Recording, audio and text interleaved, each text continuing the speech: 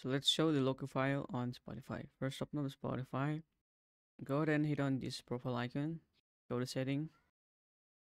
Scroll down and you'll see your library and show local files. So just enable this or toggle this on. Now to show your music, you need to add the source, and default your download folder and music library folder will be shown here. So to add your music destination file, you need to add source and you need to navigate wherever you have stored music.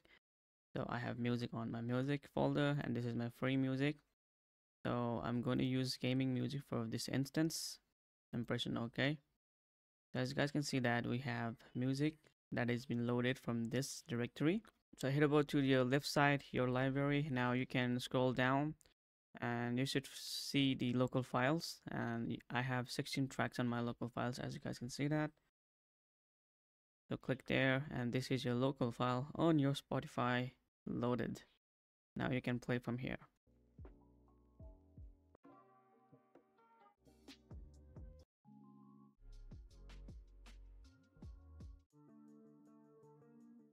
And well, this is it guys. This is how you should load local files on the Spotify. Peace.